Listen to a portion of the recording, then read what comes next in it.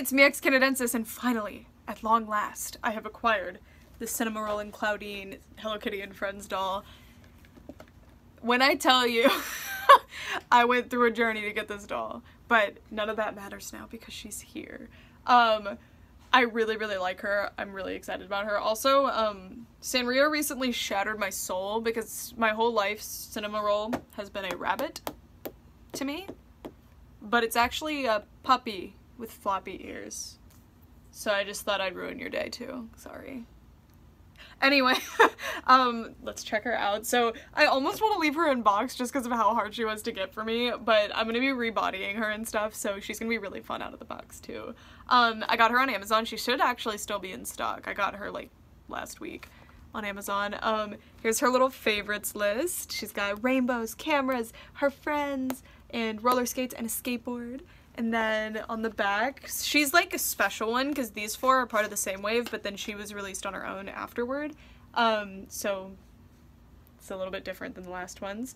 Oh, I still don't have Bats Maru's set. And then this side is just a, like, part of the blister.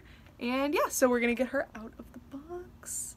I'm excited to meet her. Oh my gosh, I really did think I was just never gonna be able to get her because I couldn't even find her for sale from like European sources at a certain point when I decided, okay, Mattel doesn't seem to be releasing anything but Barbie in the US anymore. At this point I was like, I'm gonna try to get her from the UK where she was showing up first, but she still wasn't showing up. The picture on the back is so cute, but I don't need to keep boxes anymore. I'm only keeping like limited edition boxes, and even then I'm like selling them, so I have too many dolls to be able to be keeping all the boxes. Okay, so here she is. So let's get the puppy out first. Her puppy friend.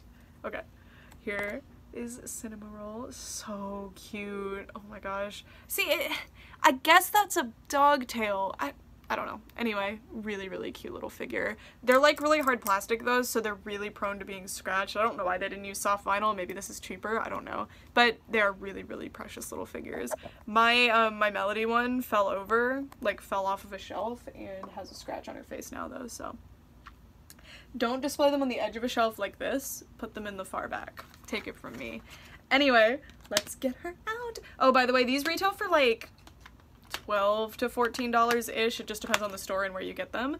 I think that's a pretty good deal for what you're getting. I do want to say though, it is a little bit overpriced considering you're getting a largely unarticulated doll with not super detailed clothing. But for Mattel, first of all, that's a great deal. And second of all, this is actually a licensed product. Sorry, my eye is super itchy right now. This is a licensed product, so it's actually quite surprising that they managed to get the price this low, which proves that Barbie could easily have this much budget because Barbie isn't licensed. Barbie's theirs, so they don't have to pay a licensing fee. But anyway, I really love her hair color with her skin tone. I want to do a Rainbow High custom based off of this like color scheme with some pink, like with some pink in it maybe, because this is so cute. Like I don't know, I just think it really complements her skin tone well. She has some light blue eyes, she has golden makeup, these thick blue eyebrows. I love the thick eyebrows that these dolls have, and her outfit is super darling as well. It's actually pretty impressive compared to the others. So she's wearing a crop top, or is it a crop top? Yeah, she's wearing a crop top made out of actual like shirt material. It's a little bit cheaper than like anything MGA would ever use, but it's actually pretty nice, and it's really cute, and I like the fit of it a lot, and it has like hemmed sleeves and stuff. It's actually really nice. And then she's wearing overalls that are attached to this plastic piece, which is like the theme of the line. Everybody has one of these little plastic pieces, which were actually like a trend like around the time these came out, or like a year before they came out, but you know, they're still really cute and fun and current. So hers is just like an overall piece, and the piece that's vinyl is just the skirt, and it has pictures of Cinnamoroll and popsicles and little pastries and the camera. It's very, very cute. I really, really like her outfit, and the overalls as well. They're not made out of a super expensive material, obviously, but it is actually really nice, and they are whole overalls that can come off separately, and she doesn't have anything underneath. So cute, and I really love the hair, but mine's a little gappy in the back, but I don't really mind it. Oh, she's so cute. Oh, and she has a little star right here. Okay, and then lastly, these are awesome. Her big old roller skates. So these are interesting. I don't know what the deal is, but if you look, her toe doesn't reach the end of the shoe capsule. The others I felt like were sized pretty well, but I get, oh no, never mind. Their toes also don't reach the edge. Interesting. And hers are, Claudine's are roller skates, but they're like, you see that they have like this bit that's like missing because that's the like heel part. It's very interesting. And they have like a matte paint up here that kind of fades really nicely into the see-through part. I would prefer like a chunkier look. These are shaped like real human being shoes, which is a little jarring, especially because the others are pretty like bulbous, you know? So it's like weird. See, they feel like they go to different like doll lines. I don't know. Maybe I'm crazy. Maybe that doesn't make any sense. Oh, and also of course she has a little camera because I guess she's the little photographer friend. She's got her little Polaroid with her. She's so cute. So cute. Alright, so now we're gonna take her upstairs, dip her head in some boiling water, and see if we can rebody her. I'm gonna take you over to where my Fail Fix dolls are right now so we can see if we can get a skin tone match. I'm worried that she might be pretty arty. Oh no, she's lighter. Okay. So this one's pretty arty, and I only had 2 of pretty arty, so I didn't want, and I also like Fail Fix dolls, so I want to display my Fail Fix dolls, so thank goodness she's not also the skin tone. Alright, so let's go. All of my Fail Fix dolls are laid out right here without their accessories because I'm gonna be washing all their hair in like a batch. She actually is a really good match for this character. Is this Slay It DJ? I think it is. Sorry if you can hear the creaking that's bred upstairs. So she's actually a really, really good match for this one. So, it's your time, girly. We're gonna take her, both of them upstairs, boil them, and swap their heads. So I will see you upstairs. The head swap, so I don't want to get her hair wet right now, so I'm just having her in a bag. And then this one I don't really care because she needs her hair washed anyway. So I boiled some water in this electric kettle, pouring it in. Alright, and then I'm just gonna let them soak. You want them to soak for a little bit because that just makes the head a lot easier to remove. It makes it squishy. I left the cardboard on it. Well, I need a little bit more water, is what I'm witnessing. Then I'm just gonna leave them in there for a minute. This is soothing. Okay, this is probably good. So, don't need this bag. Ouch. Okay. And her hair it isn't wet, it's like steamy. And then you really just squish this bad boy off. The anchor's in there, so it's kind of difficult. So, hold on. Mattel uses these really, really long, obnoxious anchors, so if you're gonna rebody the Fail Fix doll onto this one just to sell it on Mercari or something, just note that, like, you have to cut the anchor, because, again, Mattel uses really annoying ones. I didn't heat up her head as much as I should have here, but Slay It DJ, I'm gonna be so embarrassed, I'm sorry. And I forgot how nice their hair— oh, I forgot to get this, earring out. Anyway, these just pop right off, it's super easy with them.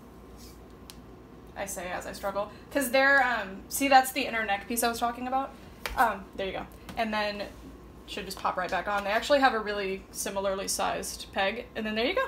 Or, except for this part, but the actual peg piece is normal. You can cut all this off and still get the full range of motion, so I don't know why Mattel does this.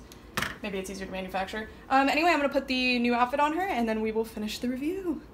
Here she is on her new body. She looks so good. The one thing that's pretty different is that, like, the hands and the arm length is a little bit different and the hands are bigger. So, it does take a little bit of getting used to, but she looks so good. Also, as I was redressing her, I, like, really realized that her outfit is, like, the perfect, like, trans rights outfit. It's so cute with the pink and white and blue. She's so beautiful. I highly recommend this doll. I know it took me more work to make her, like, a suitable doll for me, but it's mostly because, like, adding posability to dolls just adds so much emotion and versatility to them. So yes, they look beautiful like this and their bodies are really nice and cool, but the Fail Fix dolls, you can get them relatively inexpensive right now. I paid like $6 for this body, which came with a whole like doll head, a bunch of accessories, clothes, and I'm gonna be using the head probably to practice like face paints on, since I don't think anybody's just gonna buy the heads if I sell them.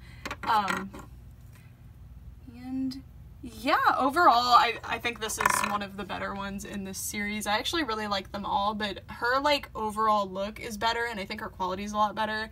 I really like this one, too, like, the different pieces of her outfit, but this outfit doesn't come together as nicely as this one, in my opinion. And then I really like her outfit and concept, but having these just printed on really took a lot away from her. Sorry she's not an unarticulated body yet. I haven't, none of them matched super good with her, so I don't really know what I'm gonna do about that.